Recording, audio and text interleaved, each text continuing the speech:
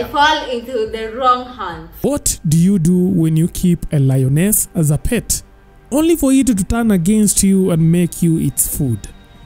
Well, Mungai Eve and director Trevor's love story can be summed up by Trevor's words. Someone is sitting in the shade today because someone planted a tree long time ago. This can easily be interpreted as the pool of fame Eve is swimming in being the result of Trevor's hard work. But who should we blame for their breakup? In this episode, we will illustrate how Trevor dug his own grave in the name of love. Hello, my name is Chief Okuzo from Plug TV. Mungai Eve has transformed from a modest woman to a seductive and captivating internet personality. Personalities as renowned as Mungai Eve are held to standards that are nearly impossible to meet. But what happens when a person simply gives up, disregards the societal norms, and starts behaving in a manner that leaves you questioning if what you are seeing is real or a dream?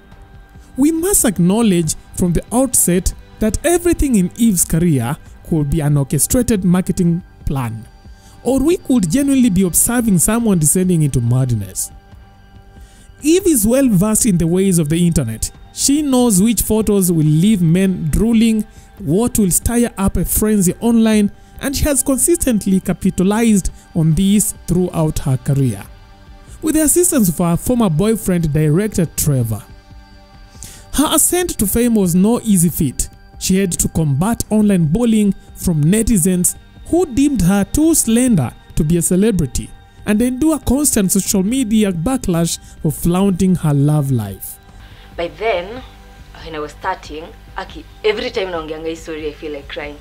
By then, when I was starting, I was very sick. I was having ulcers. And then you do a video and a person is like, oh, you're very skinny, sijui nini. Yeah, by the time we're starting, no, it's okay. It's fine. It's fine. However, this adversity helped her develop a thick skin, and she relished every moment of her life, even confronting her haters head on. Before the emergence of the pandemic, that is in 2019, Eve was an ordinary girl from Murang'a County with aspirations of city life in Nairobi, while Trevor, a young university student, harbored dreams of becoming a renowned film director.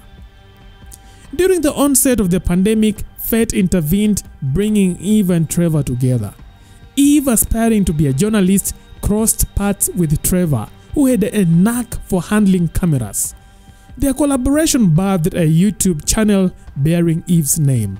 Although primarily known as a YouTuber, Eve also ventured into singing, featuring into 2 Gengeton songs, though without achieving the desired fame despite Gengeton's dominance in the entertainment industry at that time. Mungai Eve hapa.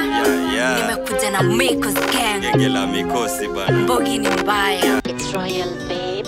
Mungai Eve hapa. Niko na Miko's gang. Gengela mikosi bana.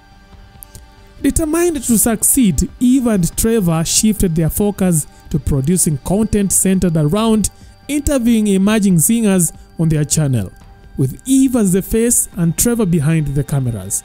So welcome back guys, it's your girl Mungai Eve. Leo niko hapa. I did a video previously and unfortunately it got so many mixed reactions, and some of them were insults, especially from the group Mbugi Genje themselves. I got a lot of insults na nimeamua leo at least I come back to the group. I don't know what they have for us, but I'm sure they are going to talk. Let's hear from them. Leveraging his expertise and social media experience, Trevor coached Eve on presentation and camera presence, unknowingly paving the way for his own downfall. Within a year of their YouTube presence, Eve had amassed a significant following on both YouTube and Instagram, attracting viewers eager to witness the happening in the ghettos where she conducted interviews with up-and-coming artists. As their fame grew, so did their wealth, prompting the couple already cohabiting as spouses to trade their residence in Juja, a middle-class neighborhood, for Kilimani, an enclave where Nairobi's elite reside. The transition to their new abode thrust them into the realm of celebrity and affluent YouTubers. Life in Kilimani wasn't without its challenges, as marketing deals overlapped their social media platforms, ushering in a flood of wealth. They found themselves navigating the world of celebrity, rubbing shoulders with Kenya's top celebrities. Their YouTube content underwent a transformation as well. No longer focusing solely on struggling artists, they also focused interviewing established celebrities, reflecting their newfound status. Eve's personal transformation paralleled their rise in status. The influx of money seemed to infuse her with boundless joy, leading to a remarkable physical transformation. From a modest internet personality, she evolved into a prominent social media influencer. Her figure enhanced and her wardrobe upgraded to designer labels. She embraced her transformation unabashedly, showcasing her curves and newfound confidence online. Throughout this journey, Trevor remained behind the scenes, seldom in the spotlight. His identity remained a mystery until the couple began publicly flaunting their relationship on social media. However, Trevor had no idea that his world would soon collapse when controversial internet personality Andrew Kibe sounded the alarm about Eve's attire. Kibe believed Eve's penchant for posting semi-nude photos signaled her intent to attract men other than Trevor, her boyfriend. You see Mungai Eve, the way she's doing those interviews? Have you seen her new photos that she's putting out there on the internet? Kale kafukusui akajui. Kafukusui sahi. Chuma chake kimotoni. Hakajui, hakaoni kuna siku, kuna vile anapangiwa atokwe kitoko. But haoni because deki, she don't want deki. The day the woman will be strong enough, she's going to leave that guy crying. Kasimama peke yake. Tutasikia akisema nini? Nobody will ever convince me about love. And I don't believe in relationships anymore. That is what is going to come from his mouth. Bro, mimi nakwambia demu yako akiwa kwa limelight. Usi demu wako, so I say my wife or my girlfriend. She belongs to the team. She belongs to us. She's ugly. In response, Eve and Trevor lashed out at Andrew Kibe for meddling in their affairs. Eve was particularly determined to put Kibe in his place, labeling him an old man twice her age and insinuating that without her and Trevor, Kibe would lack content for his social media platforms.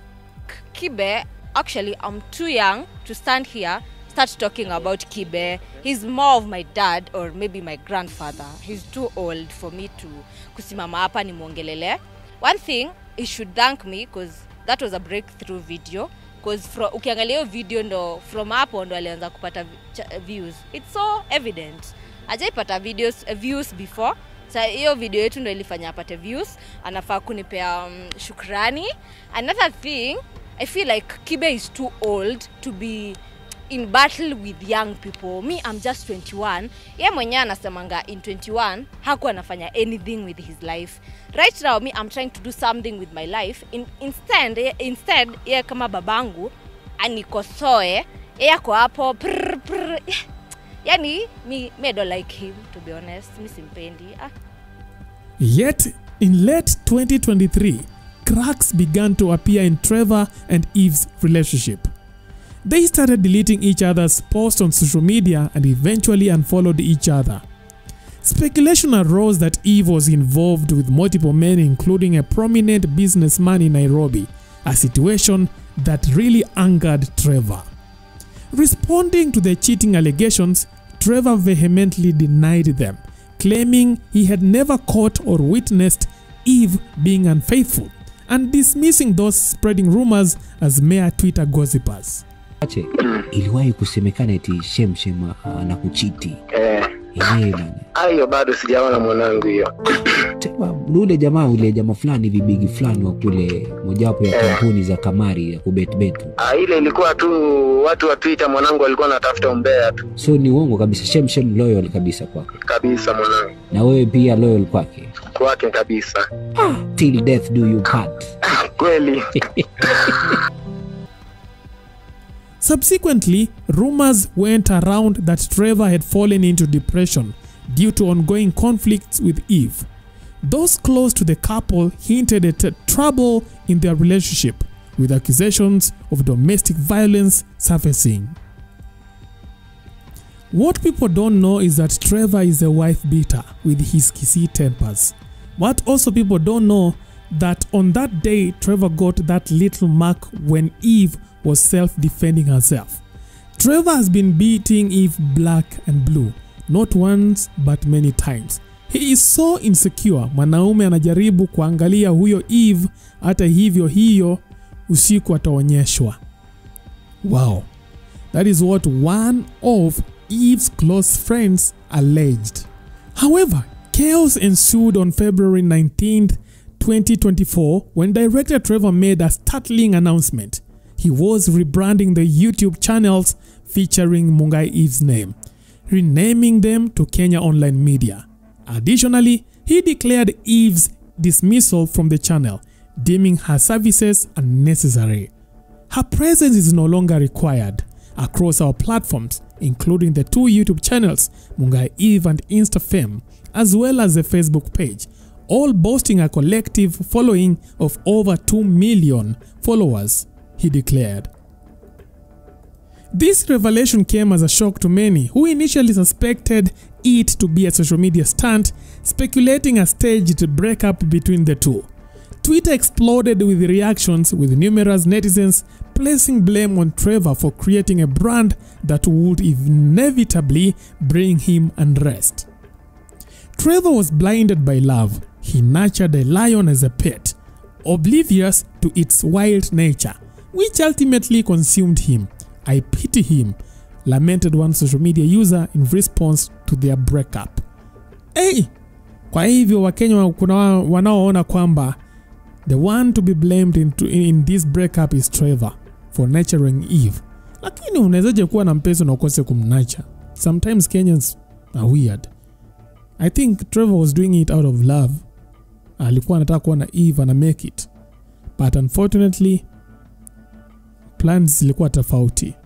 Anyway, leave your thoughts in our comment section. That is it for now. Thanks for watching. Let's see you next time. Bye bye.